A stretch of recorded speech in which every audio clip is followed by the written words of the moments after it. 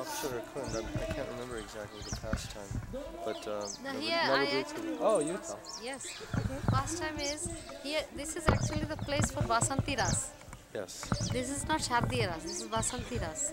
So here Radharani and her intimate friends are with Krishna and they have Ras. Yes. So after the Ras, they are so much in ecstasy that Radharani and Gopis they melt into water, and they melted, and the Krishna also melted. So his kund is called as Naval Kund, and Gopis and Radha's kund is called as Apsara Kund. This is Apsara Kunj. This is Apsara Kund, that is Naval Kund. Yes. So this is the Gopis Kund. Yeah. Radhikas or Gopis? Both, there are Gopis also. This And if we go through that way behind Rasas- there, you know, there is Rasasthali.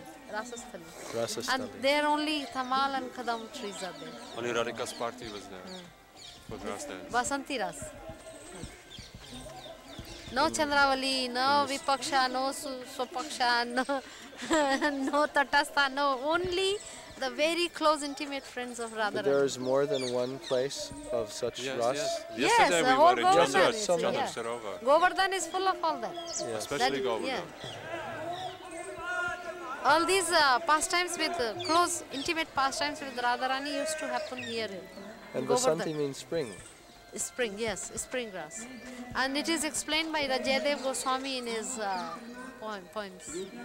He has written in Sanskrit.